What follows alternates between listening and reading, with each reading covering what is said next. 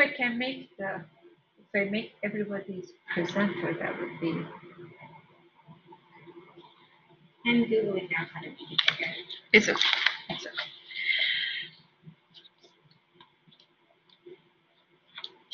Can you tell me what's the purpose of the experiment today? What's the purpose of experiment? You could use the chat. We don't have much of an option. Use the chat. Because I have to stay by computer to give you presenter mode. What's the purpose of the experiment?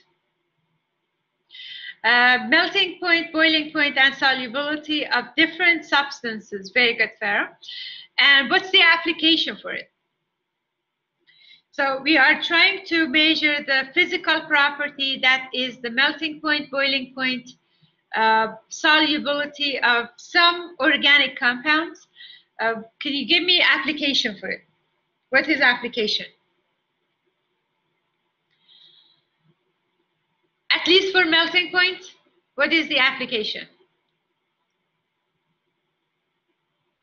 Why would you measure the melting point for organic compound?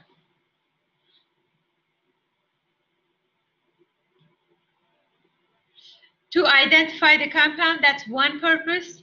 And a second purpose would be purity, very good, to find out if your compound is pure or not. Let's say your compound is, I think we are using benzoic acid today. Benzoic acid is your known sample. If it melts at 123, if I take this compound and it's a benzoic acid and I measure the melting point, if it's not 123 or 122, it doesn't start between 121 and it stops at before 124, then it's going to be impure sample, especially if it melts lower temperature. That means your sample is not pure. So you measure the melting point compared to literature value, and if it's lower, much lower, then it means your sample is not pure, or that's not the sample. So identity, it doesn't match, or the purity does not match with your sample. Same thing for the solubility.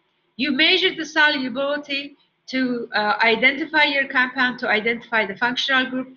For example, if we know carboxylic acid, which is a group of organic molecules, if it because it's acidic, or because of the acidic nature of carboxylic acid, if it's a small molecule, that means number of carbon is less than 4. So if you have formic acid, acidic acid, propionic acid, or any acid with less than 4 carbon is going to dissolve in water. But if you have a carboxylic acid with 6, 7, 8 carbon, if it doesn't dissolve in water, then we can try sodium hydroxide. So if your compound dissolves in sodium hydroxide, most likely has acidic nature. So it's either carboxylic acid or phenol. Now, carboxylic acid is strong enough to dissolve in sodium bicarbonate. So if your compound dissolves in sodium hydroxide, it dissolves in sodium bicarbonate, definitely is a carboxylic acid.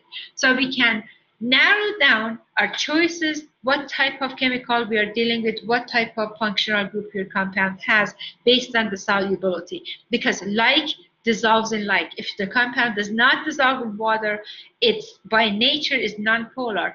Either is nonpolar based on functional group, like alkane with no other functional group other than carbon hydrogen, or your compound is a polar compound, but it has too many carbons which acting like nonpolar compound.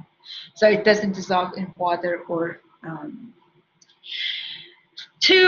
first, I'm going to just concentrate on measuring melting point. How would you measure the melting point? The apparatus you are using to measure melting point is called a melt temp. On the surface here, it has a switch to turn on and off.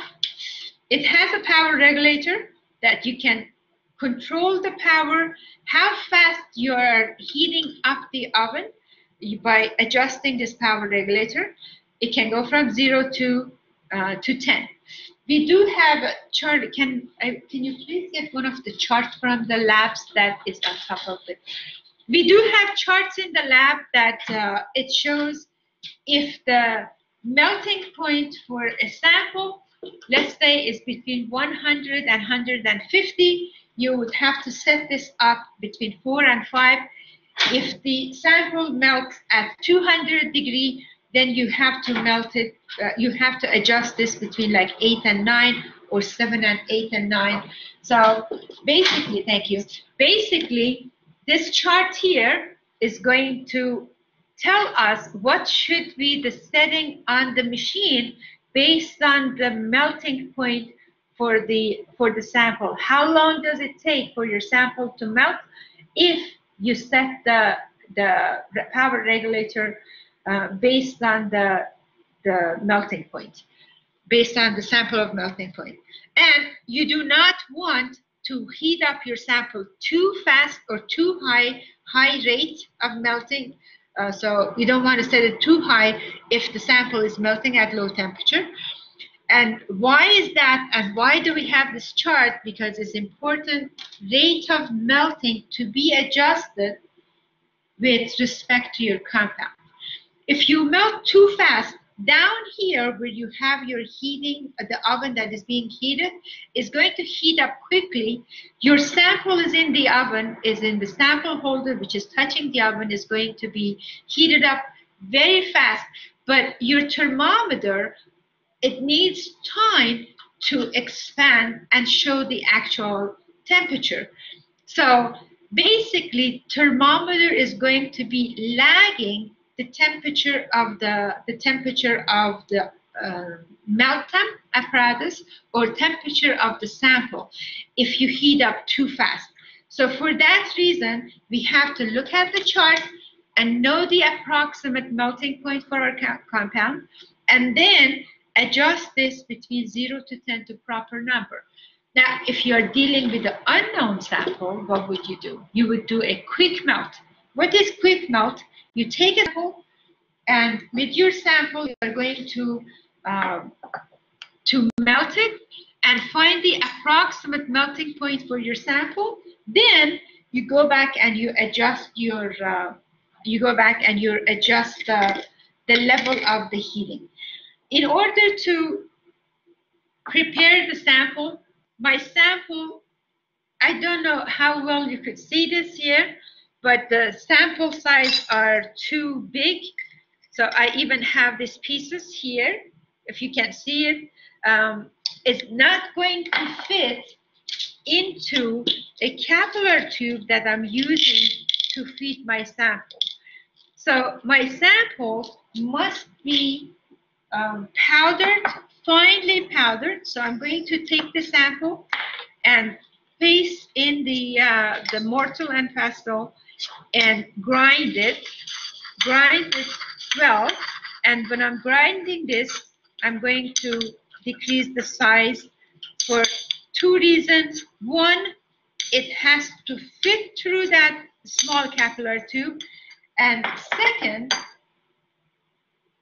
is going to avoid a space between the sample. So what I do after I grind it, since I'm the only one using this, I'm going to just use the container. I take the capillary tube. You don't touch the top of the capillary tube with the open end. Capillary tube has two ends, a closed end and open end. You hold from the closed end. You don't touch the open end because open end goes into the sample. So with the holding on the closed end, you dip the capillary tube into sample a few times. You get the sample into the capillary tube. Now, you can't put it with the open end down, so we have to put the sample in with the closed end. We have to somehow bring the sample down to the bottom of the capillary tube. So we use the glass tube here. We pass the capillary tube through the glass tube. I place it on the ground. I don't know if you can see this or not. You see the table? Okay.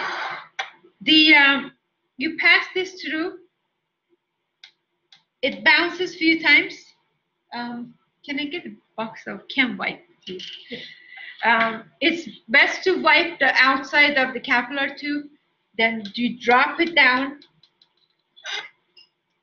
I don't want too much powder to be stuck inside the glass tube. That's why I suggest to wipe it outside of the capillary tube. So you drop it a couple times, and when you drop it a couple times, you are going to bring, thank you, you are going to bring the sample all the way down.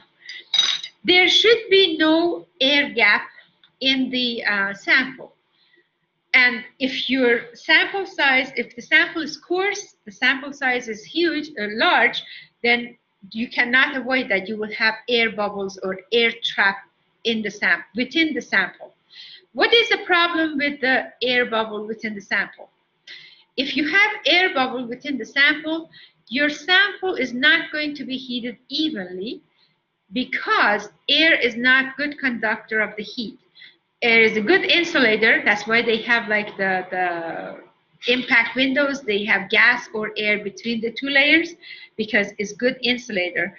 So if we have space here, it acts as insulator. It doesn't allow the heat to be distributed evenly. And there would be a problem. The bottom portion of the sample is going to heat up fast. And then the top portion, it takes longer time. While you turn, and since you have turned on the oven, the temperature is going to increase.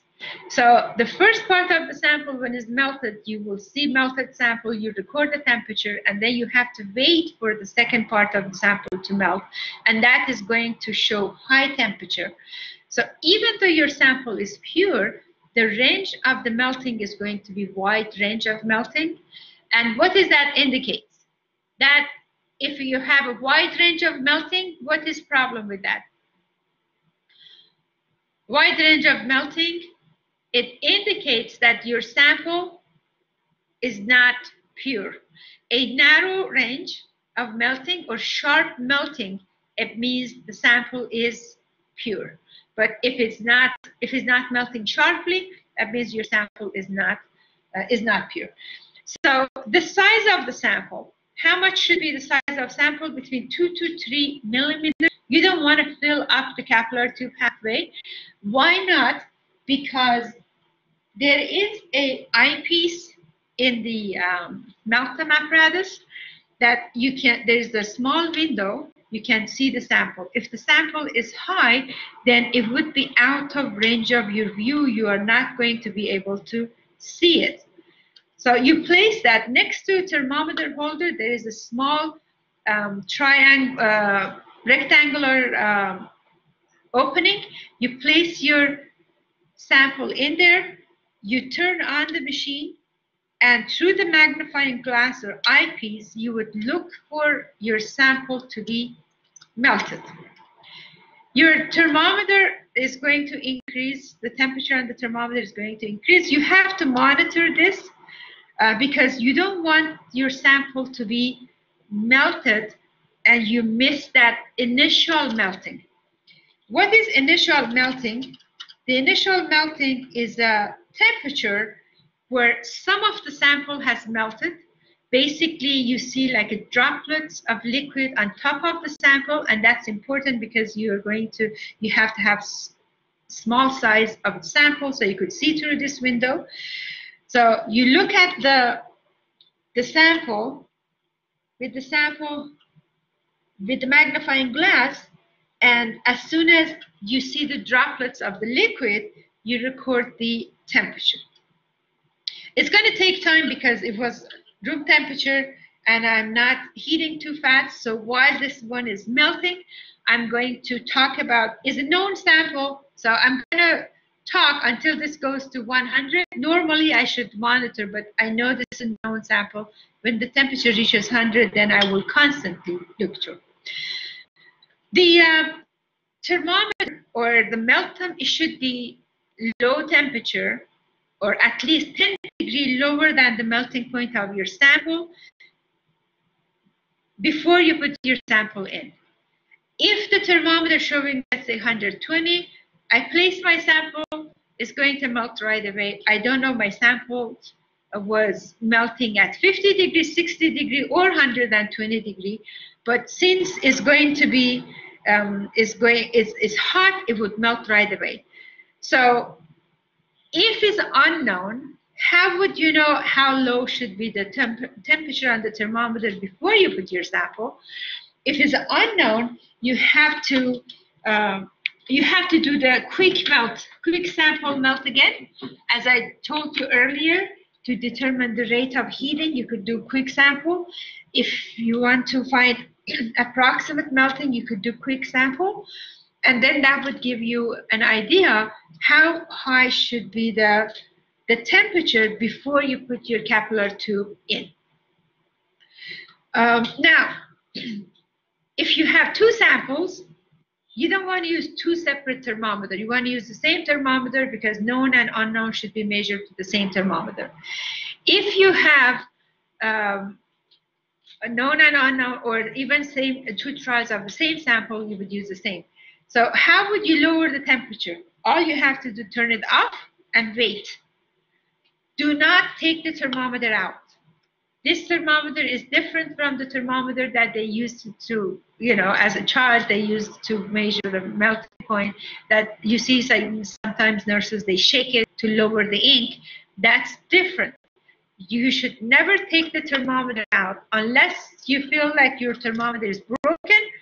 Someone left the machine on, it explodes, and the temperature is not going up even if you've been waiting for a while. Otherwise, the thermometer should not be removed, because if you remove it, it might sound funny. The temperature is going to drop right away, but it's not measuring temperature of the meltdown. It's measuring the temperature of the room, and the room is much cooler than the oven that is heated here, so it will show. So what you do, you just turn it off and wait until the temperature drops down by 10 degrees less than the melting point of your sample. We record two temperatures. One is the initial temperature, which is the temperature of the sample as it starts melting, and the other one is the temperature of the sample when the entire sample has melted and you have only liquid in the capillary tube. Normally, I don't hold this up. I leave it down. The only reason I'm holding up, because I want to be, for you to see it easier, and also I can talk and explain the other techniques or points of the lab techniques for measuring the melting point. Now, let's say you were talking to your friend, someone came and asked you a question, and you missed the melting point. You look and see, you missed the initial melting, is already melted.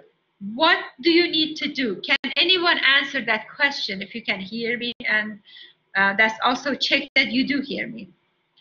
What would you do if you fail to forget the melting point? Can you take capillary tube, leave it out to make your sample solid and put it back again? No. Very good. Why not? The organic compounds, they have low melting point generally, and because of the low melting, the compound can actually decompose at high temperature.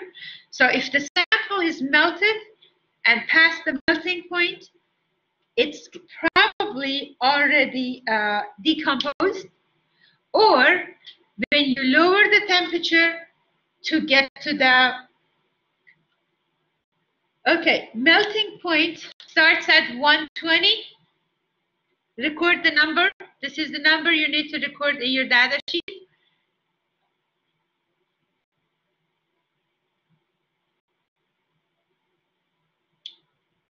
Okay, right now it stopped melting. It's finished melting. 123.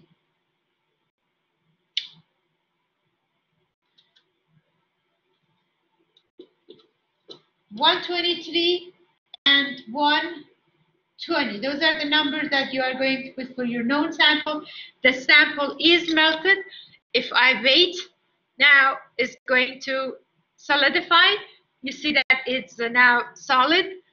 I cannot use this for my second trial. I have to use a new capillary tube, new sample, because two things could happen. The sample could have decomposed, or this sample, when it goes from liquid to solid, it can form different crystalline form. So if the crystallization form of the sample changes, we are not going to get the same melting point. The nature of the compound is going to change. A good example of that is graphite and diamond.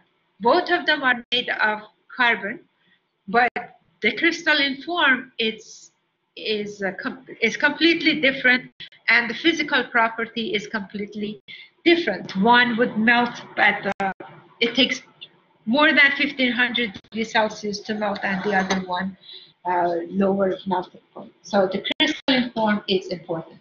So I turned off the oven, the melting apparatus.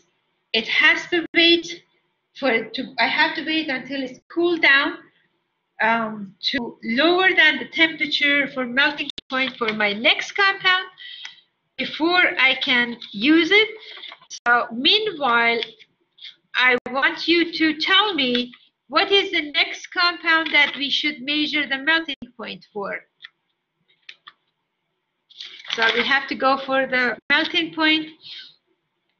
The general procedure didn't have to be, I didn't talk about it, but the specific procedure, but if you did write down it, is not, you didn't lose much. So a specific procedure, that was the one that we are using. So which one, which other compound? Melting point.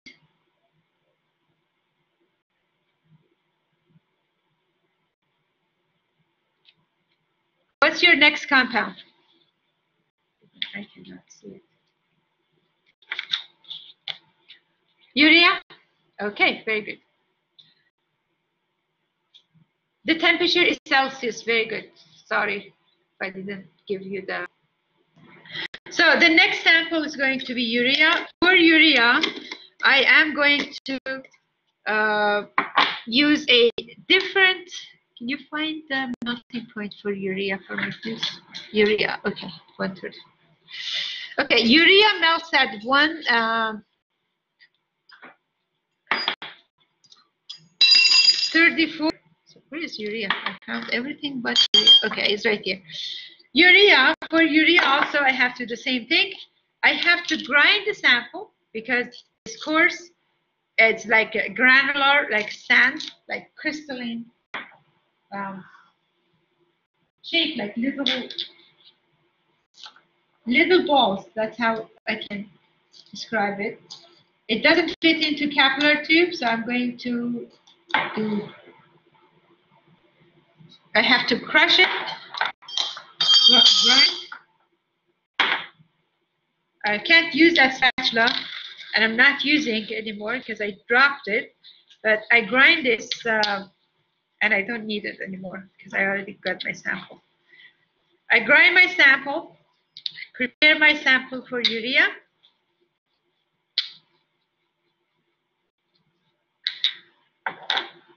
Take a capillary tube.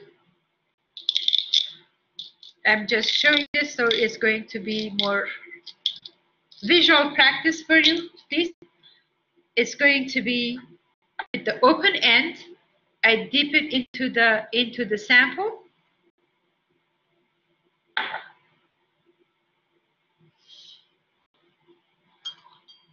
Do I have an unknown here? Okay.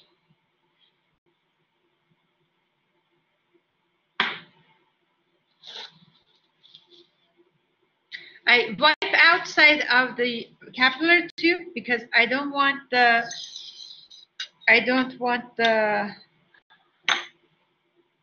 glass tube to be filthy or filled up with the powder. If you hold it up straight, it would actually bounce better. And the sample, it condenses at the bottom of the tube, and this condensing the sample at the bottom of the tube is going to help with avoiding any air bubbles. And if you don't have air bubbles, it's going to be even distribution of the heat. Okay, we place the. By the time I prepared the sample, this actually came down to 105. So it's a good timing for me to place the sample. And I'm going to turn on the melton, turn it on, with the temperature between 4 and 5, because based on the chart that I have, if the sample melts at 150, between 100 and 150, a good setting for this is going to be between 4 and 5. And let me show you how I read this chart. Okay, so if you see the chart, it's showing the melting point, and this line of the plateau is showing the setting for the meltdown. So if it's between 100 and 150, the numbers that I could use is either 4 or 5. So I can put between like 4 and 5. If the sample melting between 250 and 350, the number that I should use, it should be 7. Okay. I have to be careful now, starting from 100, and I don't want to miss the melting point again, so I keep monitoring this.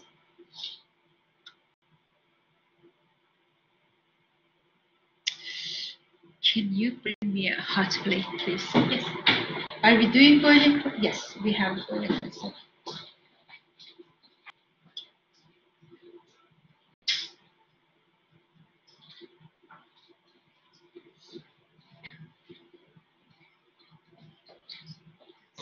And I try not to get you on the camera because it's going to be released later. Yeah, I know. I'm trying to not. Yeah, that's right. That's why I don't ask for your help here. Otherwise, I would have appreciated it. Yeah. Very good. But can I not be on the camera at all? Because of the privacy, unless you don't have problem. Okay.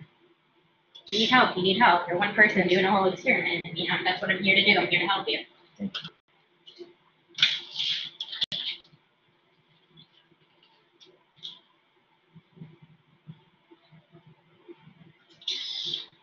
Okay, we just wait until it's going to melt.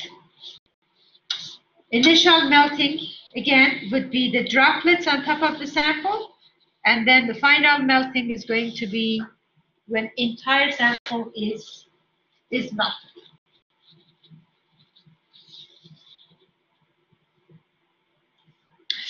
And what's my next compound?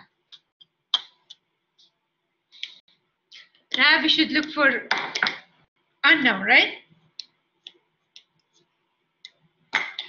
I take a sample of unknown while I'm waiting for urea to melt. And periodically and often, I check my sample to make sure that I don't miss the melting.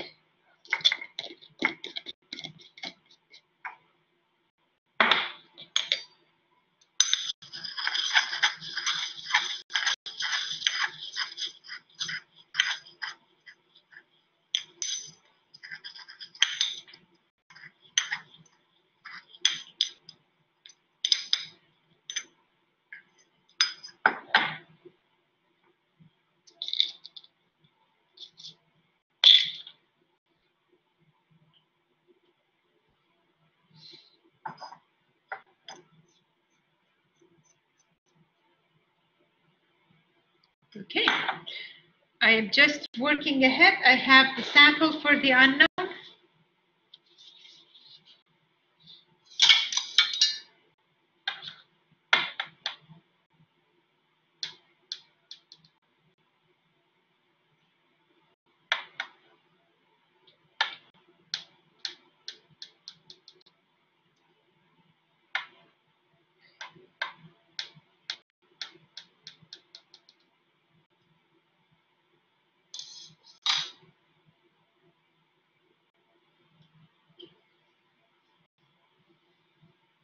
Okay. The table that you should have for your solubility chart, basically you have to expand the table that it's in your lab manual. So this is a sample table. Make sure you have a similar table to this to record your data for solubility. Because if you just put the sample that is in the lab manual does not continue with every solvent that we have and every sample that we are using. We are using 3 solute, that is sodium chloride, benzoic acid, and urea. And we have, okay, your sample, it's started 130. It shows a little low temperature, but it's okay. It's 130 and it went to 134. 130 to 134, that's the sample melting for urea. That's the temperature, degrees Celsius. I turn it off and I wait until temperature is lowered. What temperature should I go down? This is for any idea how low should be the temperature?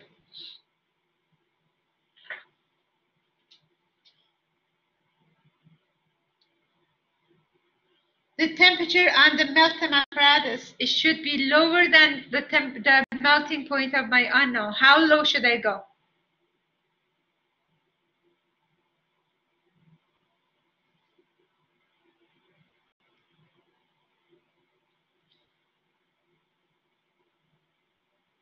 No response? What do you think?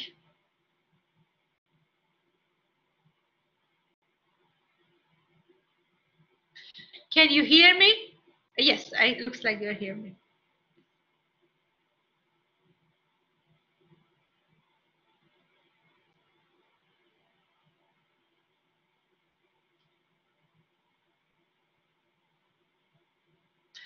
Your unknown could be what?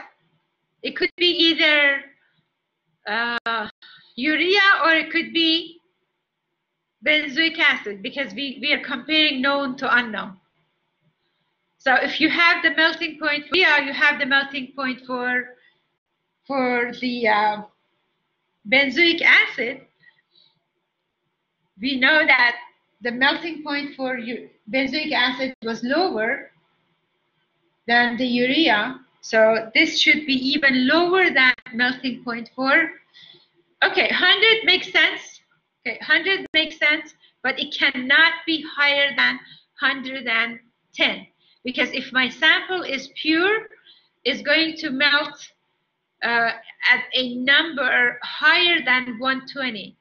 If his urea would be closer to 130 or between 134 and 136. If it's benzoic acid, it would be 121 to 123, but it's going to be higher than 120. So as long as my temperature is 110 or lower, I should be fine. So we just wait for that. So while we're waiting for thermometer to go down, we use the time to show you this again, the chart. This is the chart that you should have for your solubility. We have toluene. I want to make sure with the new, I want to make sure that I have the same hexane, toluene, ethanol, ethyl acetate, and water. Hexane, ethyl acetate, ethanol, and water. Perfect. Okay, so the table is fine that you have on page 9, and I don't know for ebook still is page 9.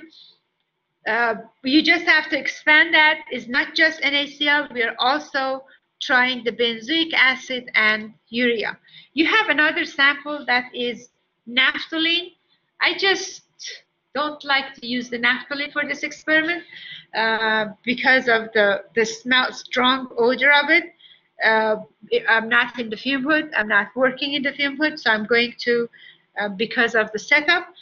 But the different solubility for this sample is going to give you an idea if polar compound dissolves in polar solvent and non-polar dissolves in non-polar. Okay, the melt temp has reached to 109. I'm going to start the melting of the unknown.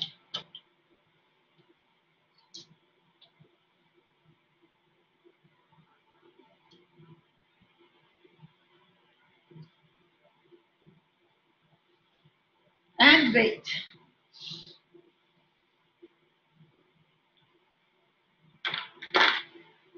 I need more test tubes because it's 5 and 3, 15 test tubes.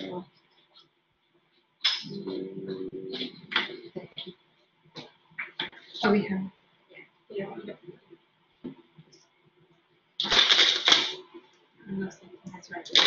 Just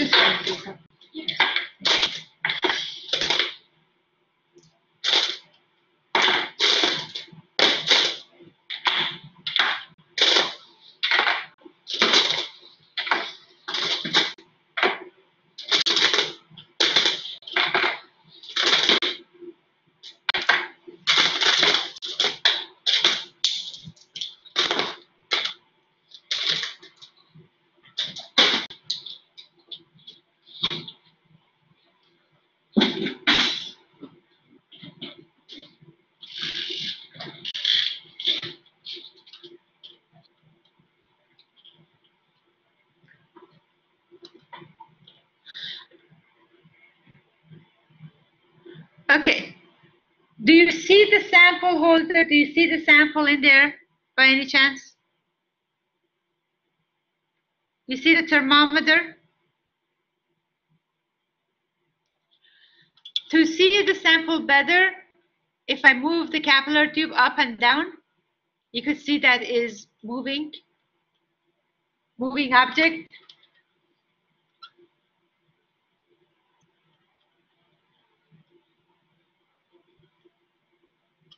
If we change the position to the second slot, maybe you can see. Okay. Any luck? Can you see it? I just want you to see the eyepiece, the magnifying glass. Okay, very good. So you see the sample next to the thermometer in the thermometer sample holder, and that's what we are looking to see when it starts melting. It starts sweating. The side I want to show you when it's sweated, so you can record. We can record the initial melting, and when it is completely melted for the final melting.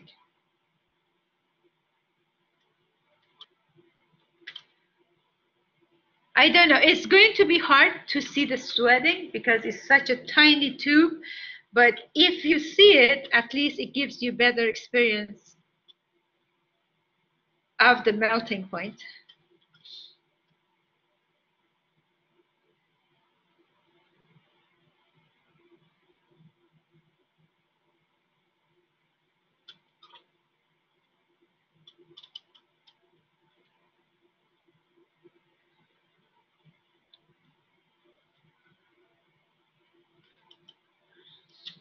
First, I have to catch it myself before I can show it to you.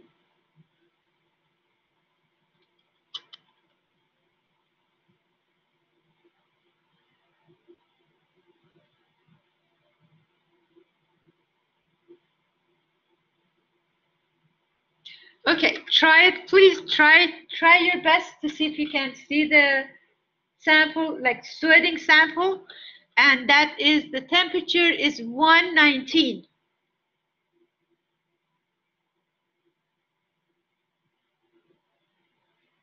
I don't know the resolution. but I could see the capillary from my camera. Okay, the sample is completely melted.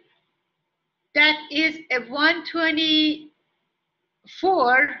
Maybe it was 123, but by the time I saw it, it was 124. So 119 to 124. Okay, the melted sample, you see the clear liquid, of course, is it's a clear liquid, and when you take it out, you lower the temperature, it's going to freeze again. Okay. You want to make sure to turn off your melt temp, and these capillary tubes, they don't go to garbage can, they go to the broken glass box. That they are considered like sharp, so we don't want to drop in the garbage can. Solubility, if you have your chart perfect, this chart, if you don't have it right now, we are going to mix each one of these samples like NaCl with hexane, toluene, ethanol, ethyl acetate, and water, and then we move to benzoic acid. Before even mixing, you should have an idea if it dissolves or it doesn't dissolve based on your prior knowledge, and if not, you will experience it now. I guess someone was trying to.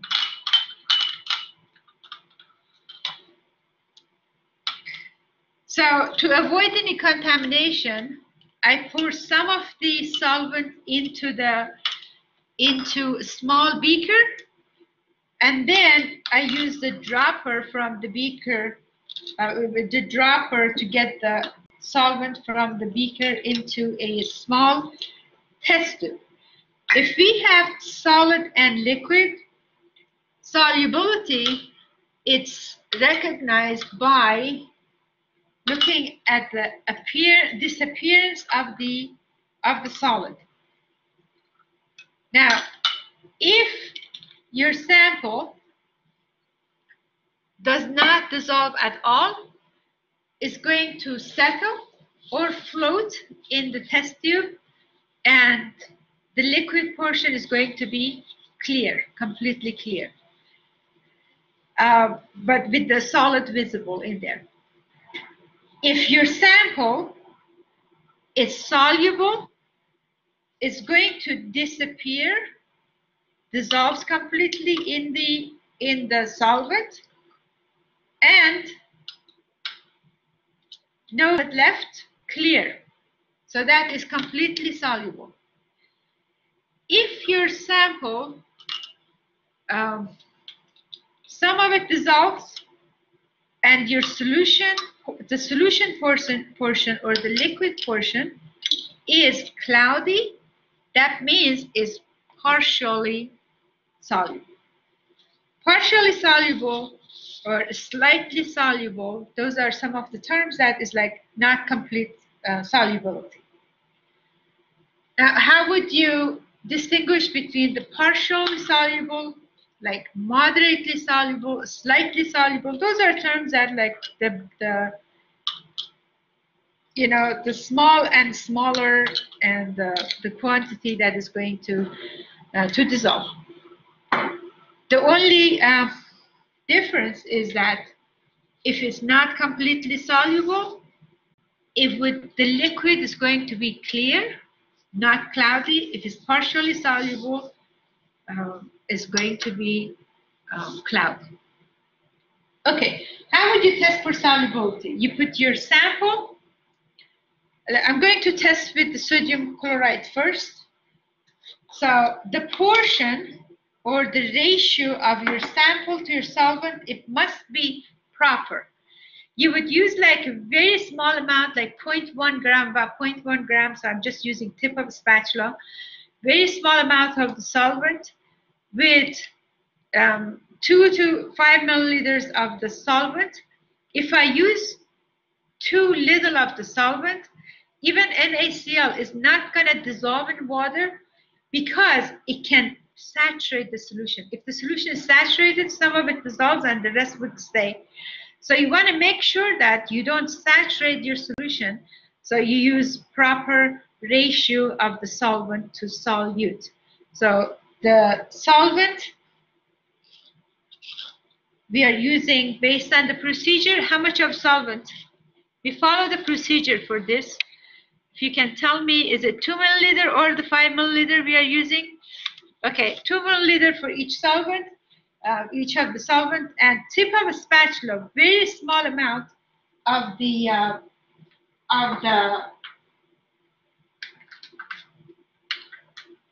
salt.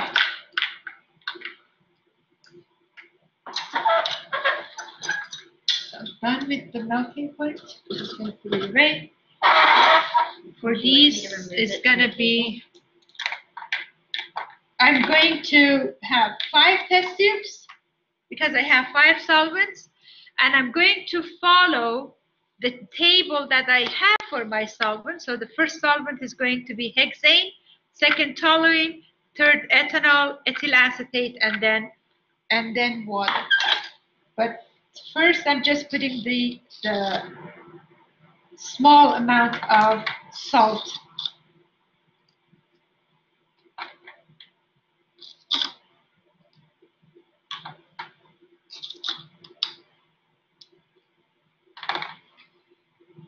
Now, you should always close the containers for organic molecules, even though NaCl is not organic, but it's a good habit. To avoid contamination, you have to close the containers, because if you don't close this container, you have the lid on the floor, on the table, and you open this, you put it next to it, later on you don't know which one is which. They are very similar. We cannot have color-coded jars for every single organic compound that we have in the lab, and we get from the same manufacturer, same brand, so they are all very similar. So we have to make sure to close the containers right away. So I'm going to add hexane to the first sample. This is the sample of hexane and sodium chloride. The sample, and I agitate, mix it well, then I observe it. I want you to observe it and record what is the situation. Is it soluble, insoluble, or partially soluble?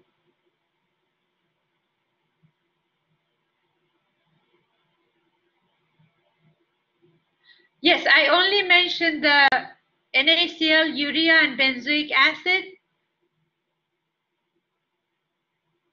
The THF, it's not on the new lab manual. If you are using old lab manual, that's a different story. The new lab manual does not have the 3rd edition or the 4th edition. That's the one that you should be using. It doesn't have the THF. THF is stopped after the 2nd. Okay, did you record it? Soluble, insoluble, or partially soluble? Hexane and NaCl. Just give me a yes if you record it, because I'm moving to the next one. This is a live session, and I want you to be. A little blurry this side. It's blurry. Okay, maybe I'm moving my hand. Okay, I'm going to hold my hand with the other hand. Now, the liquid portion is clear or is cloudy? Well, my camera is showing clear. Do you see the solid or you don't see the solid? At the bottom, do you see white or clear? Clear, no solid. But actually, maybe the angle is not good.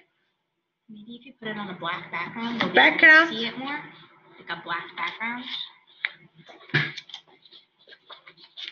You put it up against.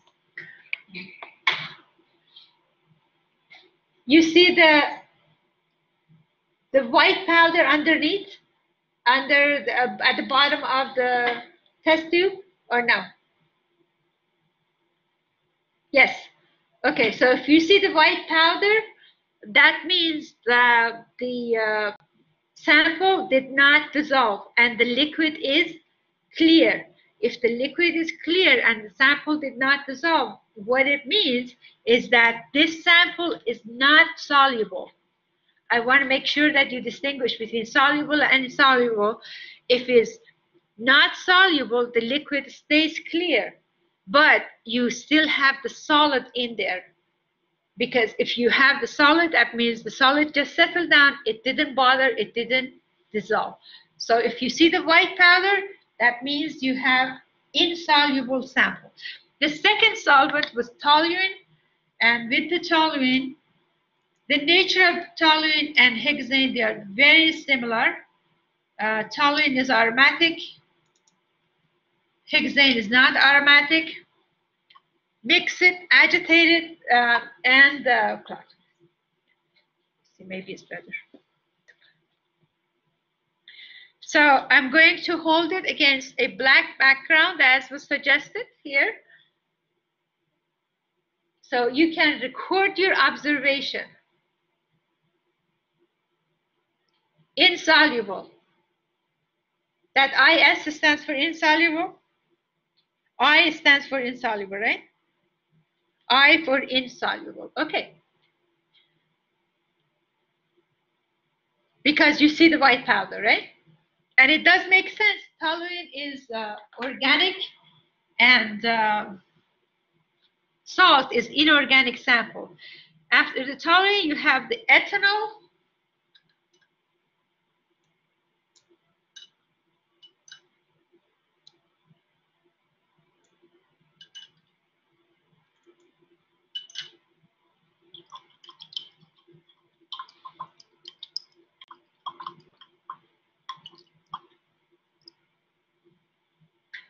Okay, again, clear liquid and solid is still present, right? Very good. Thank you. I hope everybody is able to follow, able to see the difference, because this is the maximum that I said I could do for you to get the experience. That this is the ethanol. Ethanol. Yes. I'm going with the same order that you have in the table in page 9 of the lab manual. And next one is going to be ethyl acetate.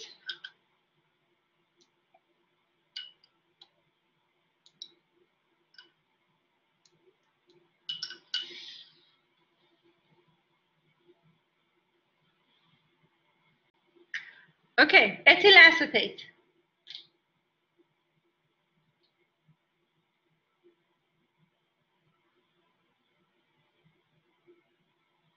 Very good. With the ethyl acetate, it's going to be similar. And last one is water.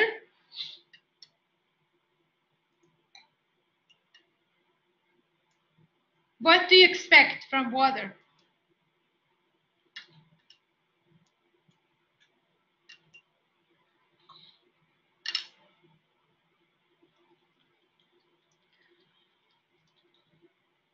You expect to dissolve.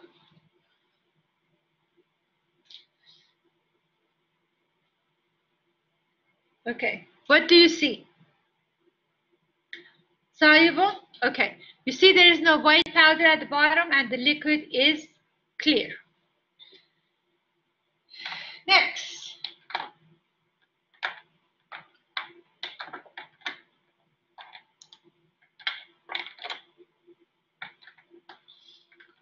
I'm going to do the same with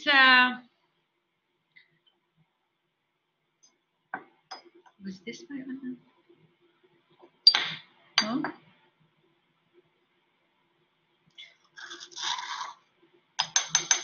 With the benzoic acid comes next.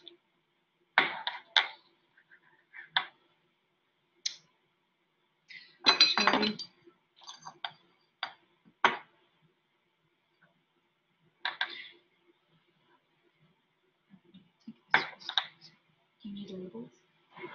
should have labeled on what my mistake. I'm gonna have to use from this.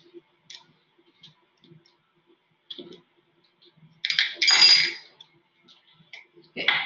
I'm going to place benzoic acid.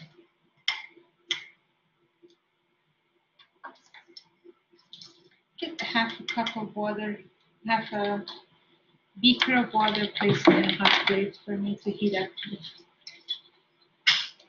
And is it 250? Yes.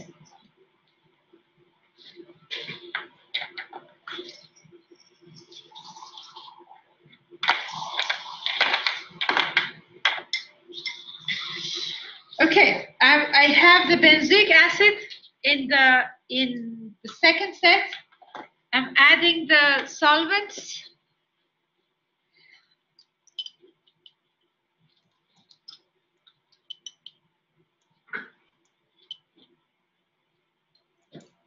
Want me to turn it on? Yes, please.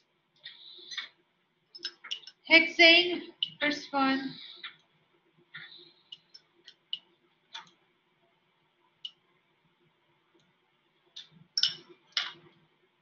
Let me add and then I show you one.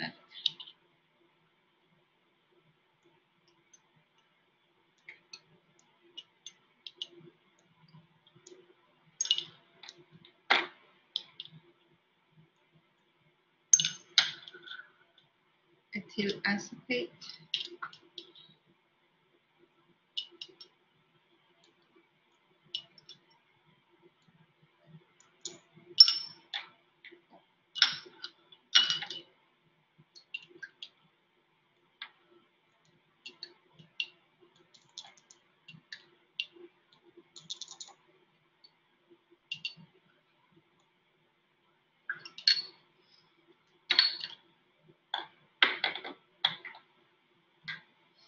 Okay.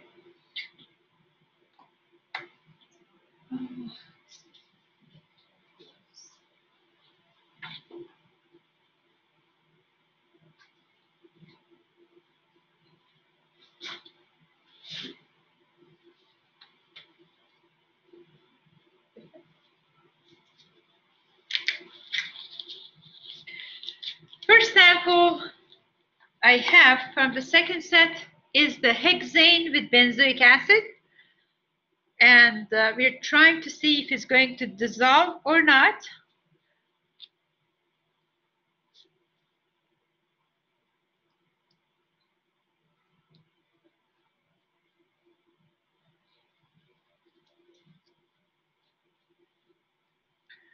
Okay. What do you see? Insoluble at room temperature because it's the, you see the white powder still? That's okay. And next one is toluene with benzoic acid. Benzoic acid is a polar sample. Hexane and toluene, they are both non-polar. So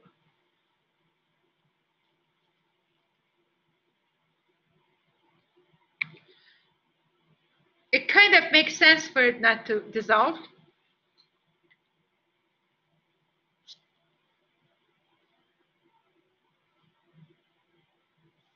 Toluene and benzoic acid. Toluene is aromatic. Benzoic acid also is aromatic. So it did dissolve actually. Okay. You see all clear liquid? So all clear liquid is soluble. I'm looking at my screen to see what you see on the camera. So I'm not looking at the camera, so it kind of looks weird. I'm talking to you, I'm looking the other way, but the other way is the camera that I want to see if you can, what you see actually. Next one is the sample of ethanol with benzoic acid.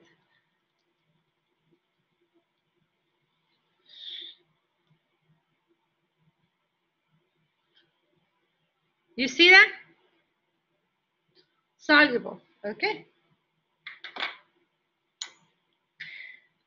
Ethyl acetate with benzoic acid.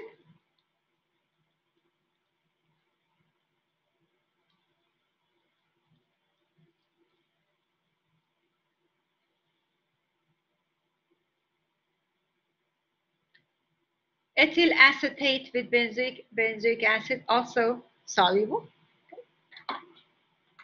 And benzoic acid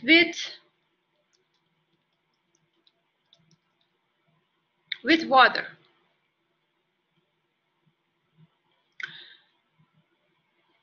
You don't see the solid at the bottom, but the solid moved up and is floating at top. So for cold water, this sample is not soluble.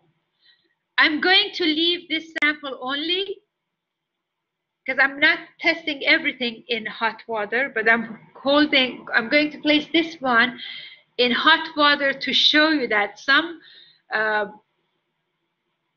organic compounds, they are not soluble at low temperature, but soluble at high temperature. That is the rule for every solubility, because when you talk about solubility, 99% of the time, 95 or higher than 95% of the time, you increase the solubility, you increase the temperature, the solubility is increasing. So one of the application for this solubility at high temperature is used for your experiment 3 is recrystallization, and you are using benzoic acid. You heat it up at high temperature, you dissolve, you cool down the temperature, you get the crystals back. So because of that, I want you to see today that even though it did not dissolve in cold water, it does dissolve in hot water. So I leave it in the hot water.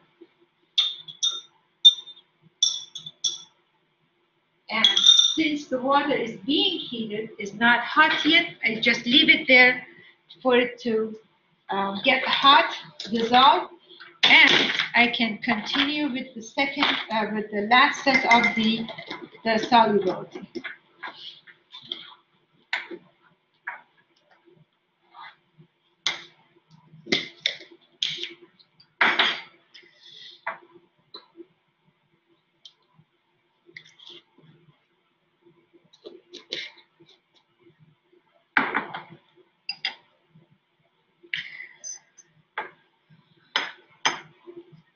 Can we get one more of this piece? Yes.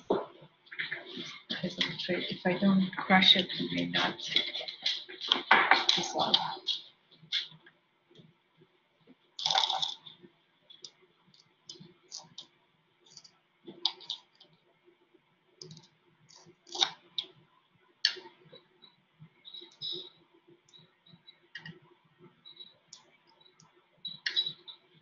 We only have a large one. Will that do?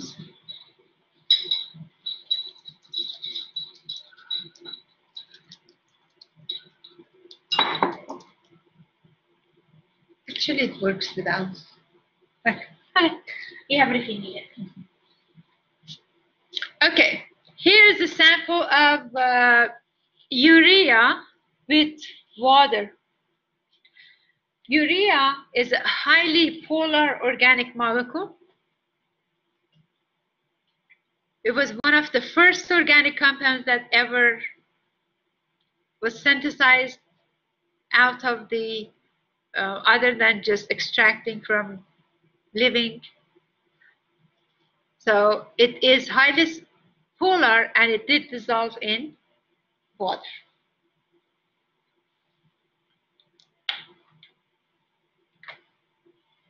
Urea and water is done. So we're gonna look for urea in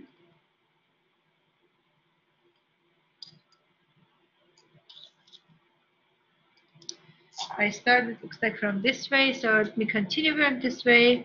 Ethyl acetate.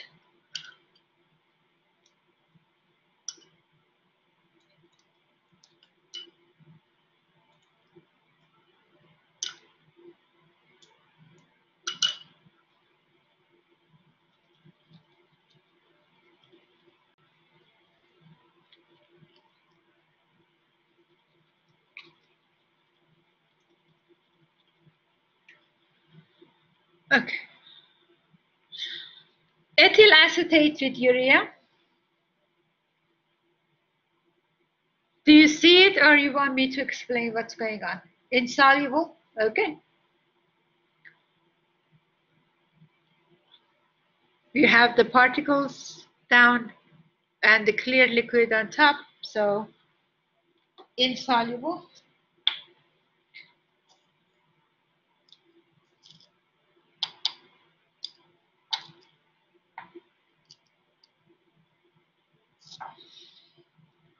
Next one is ethanol.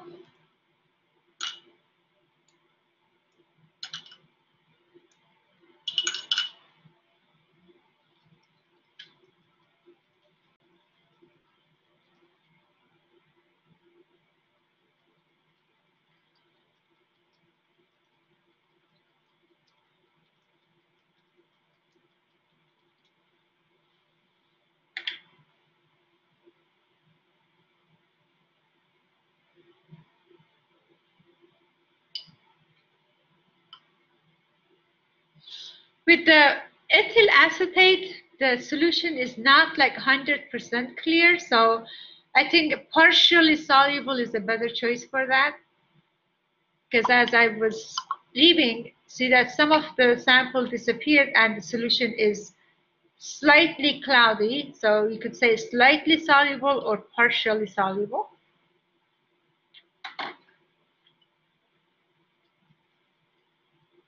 Third one is ethanol. Yes, urea and ethyl acetate was partially soluble.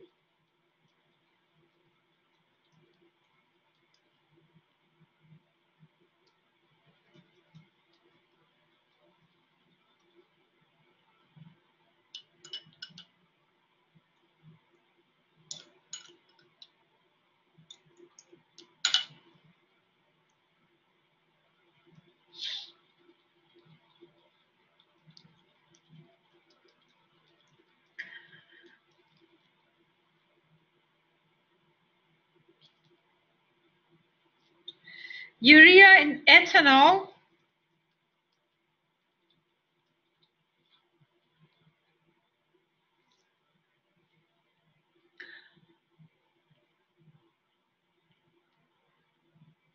about like half of it dissolved. So also partially soluble.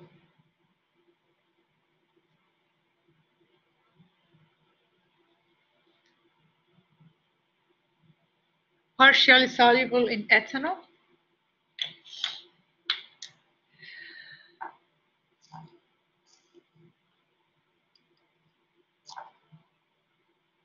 So since I have the grains now, I'm actually going a little bit more aggressive, and I'm going to count the grains to see how many of them would disappear. 8 of them with toluene.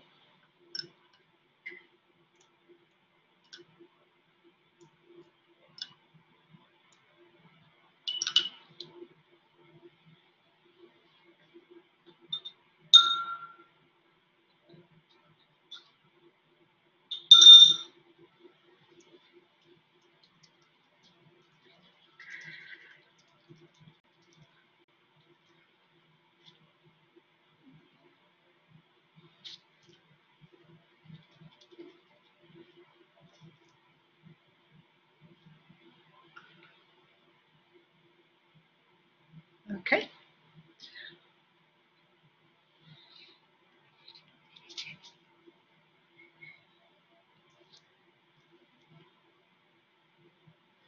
Okay, urea with toluene. With toluene, also you see these grains. I don't know if it's visible or not. It did not dissolve, so insoluble.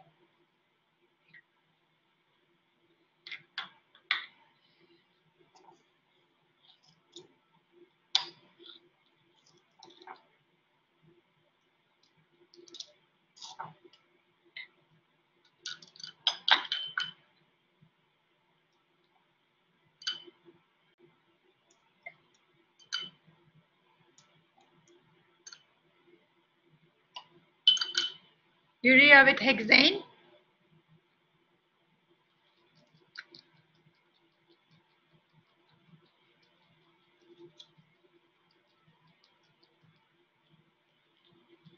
Okay, no change at all, so not soluble.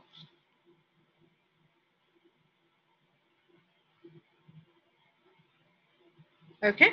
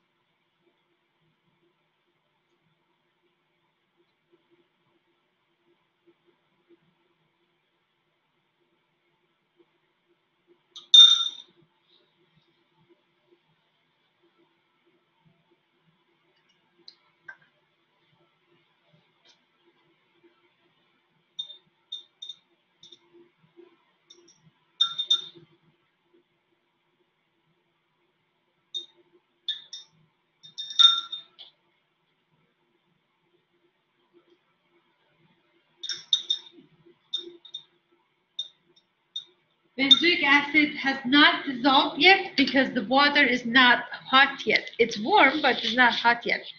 So we're going to wait until the water is boiling, and then we could see if it's going to dissolve or not. Do you have any questions for me?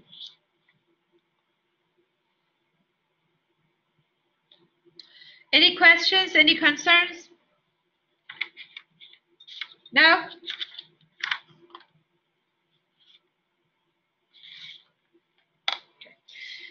We are not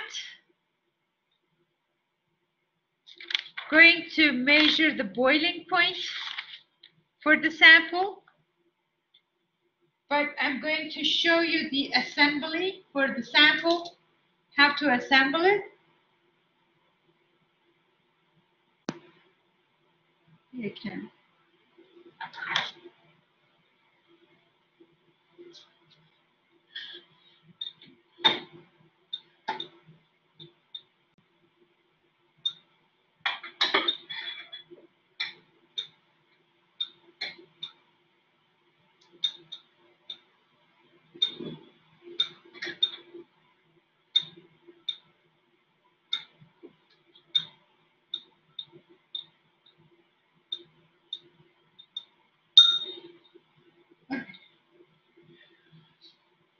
This is the benzoic acid in hot water, which has dissolved. So I wanted you to see that the benzoic acid dissolves in hot water, but it doesn't dissolve in cold water.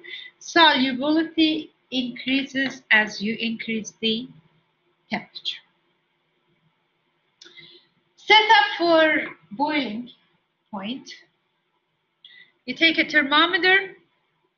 You would use a seal tube. This is like a tiny glass tube.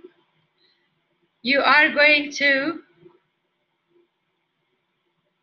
secure that using a rubber band to the thermometer.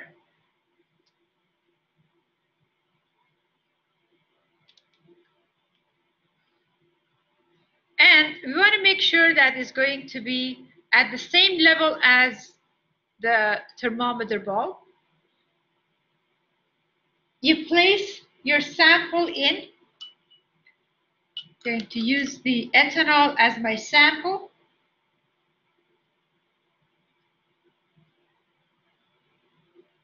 Add 5 drops to it.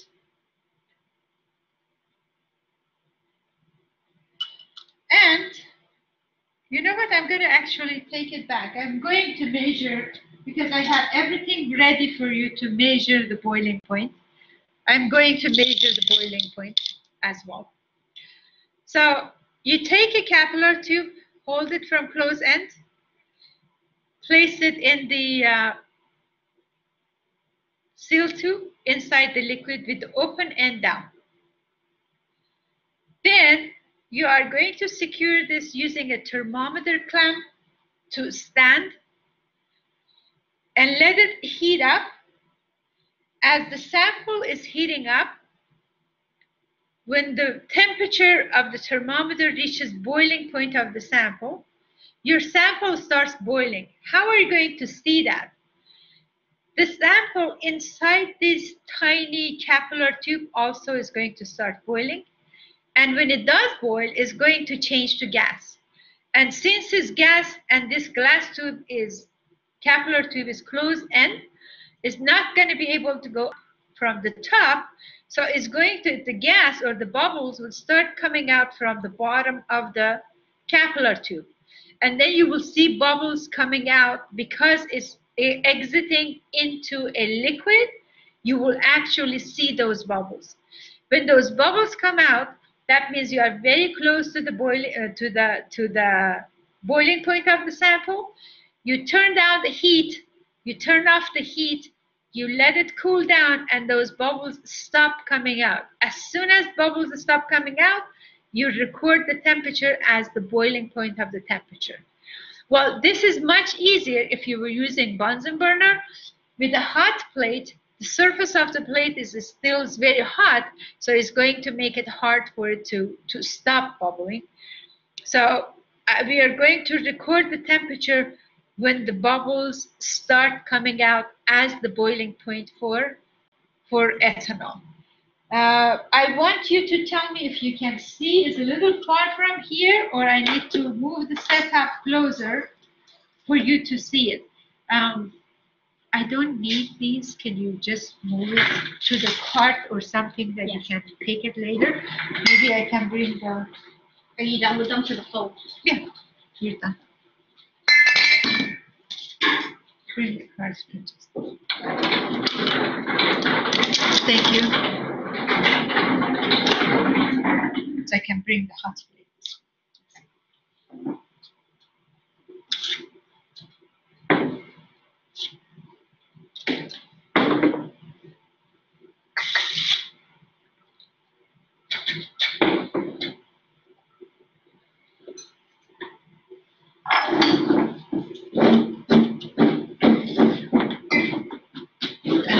Tray also. So the tray and these, the area is clear. So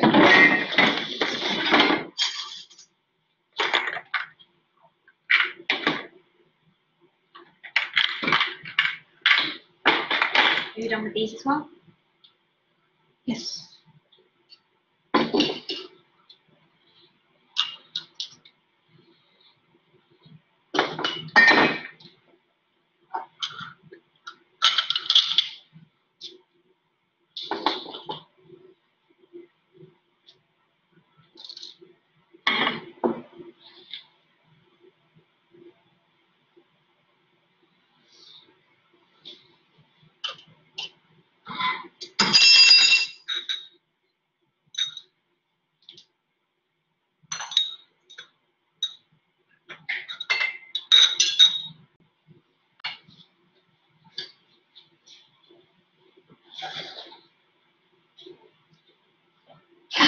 Okay, those are needed for Charlie.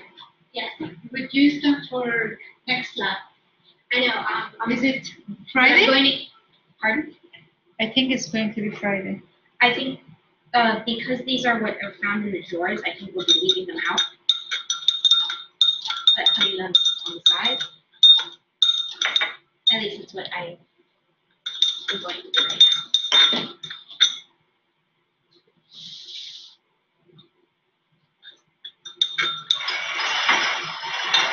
Okay. Since I already know what is the boiling point for ethanol, the water that I have here cannot be higher than the boiling point of the ethanol. That's why I'm adding cold water to adjust the temperature to lower than the boiling point. So as soon as I place it, it doesn't start bubbling, because then I don't know what is the boiling point of the sample, or is much higher than the boiling point of the sample. So I lower the temperature. I'm going to drop the sample down into the water to make sure that the whole sample is immersed in the water, and wait for it for the bubbles to form.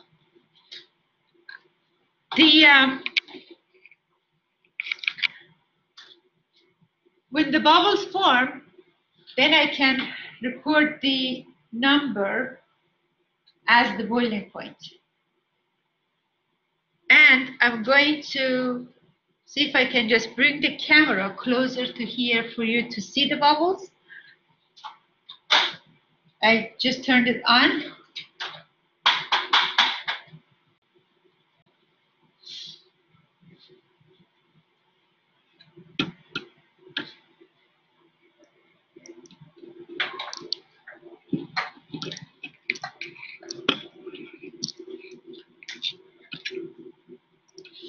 Can you see the setup for the boiling point?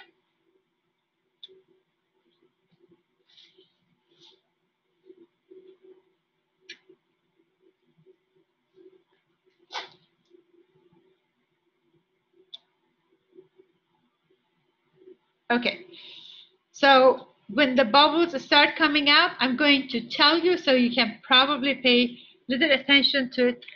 So do you see the little bubbles coming out? I just saw one little bubble coming out. Gonna keep this straight without moving so it doesn't get blurry. So tell me when you see the bubbles so I could show you the temperature.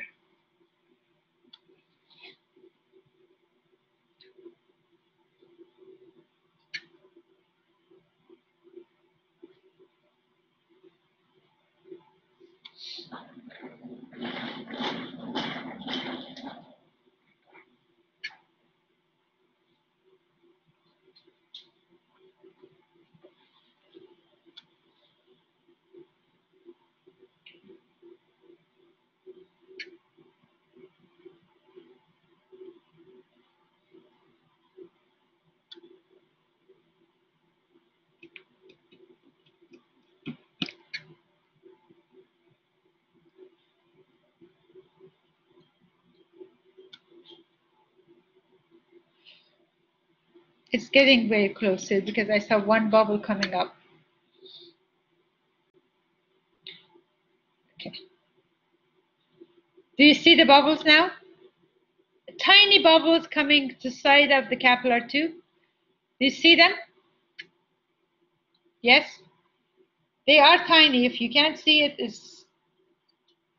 Okay. You see those bubbles? I'm moving around so you could see it. You see the bubbles? You see now one coming out? Like that. Those are the bubbles that are coming out of the capillary tube. Okay? So we see those bubbles coming out of capillary tube. That is the boiling point for your sample. And then you come here, look at the temperature, thermometer, and you read the thermometer. It's 78. Okay, 78 for the boiling point for the ethanol. I'm going to hold it down. We already record the temperature. This is going to bubble until it dries up. I want anybody who didn't see the bubbles before, you could see it now, how they are coming out. See the bubbles? You see those bubbles coming out? Very good. Perfect. Okay. That's boiling point for ethanol. Now,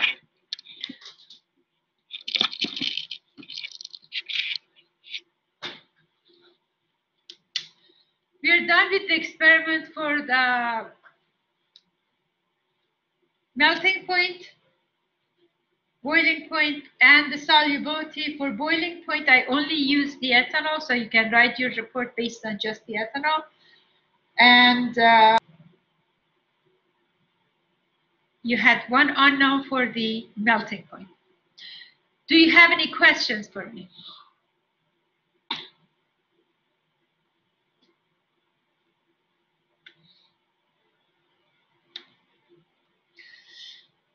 Yes, 78. What? Any questions for me?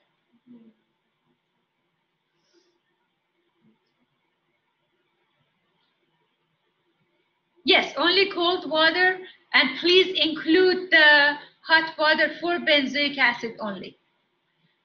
The benzoic acid was soluble in hot water, so you can include that one only.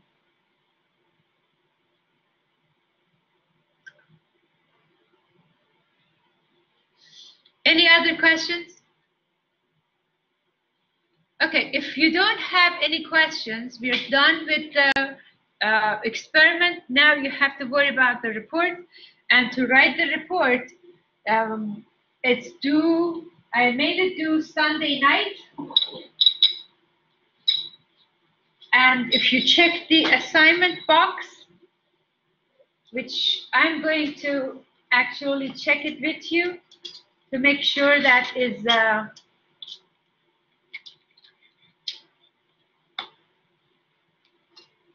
unknown sample and urea for part 1. I don't understand what is for melting point. Yes, we did the unknown sample and the urea and benzoic acid. And the report is due Sunday night.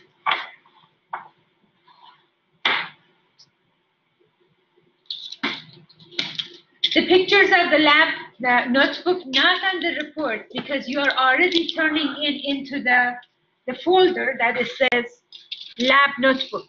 So you don't have to put the pictures as part of the report. You're welcome.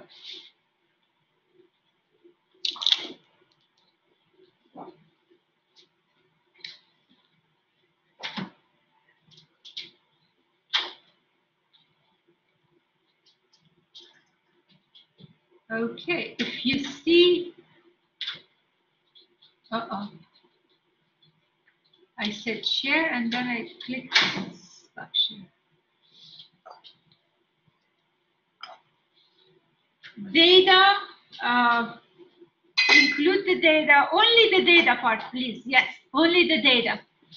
Include the data in reports.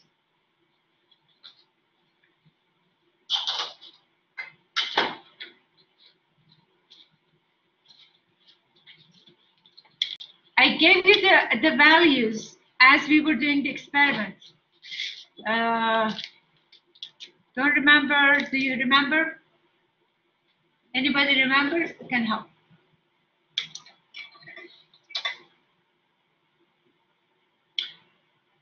So for this one, if you see the screen for the experiment now, we have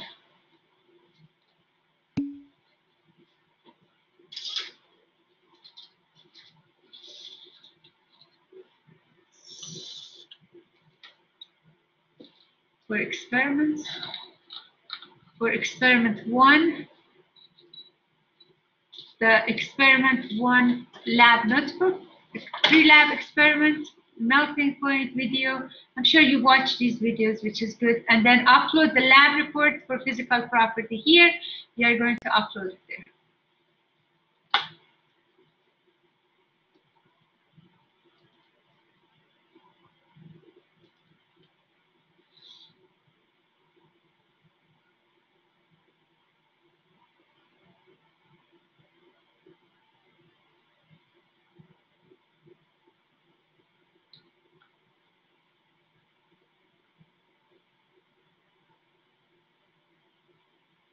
Not for the unknown, just for the known sample, that is the ethanol.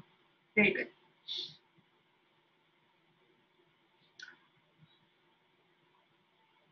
Okay, any other questions? I'm going to stop the recording now, and I'll be here to answer your questions if you have any.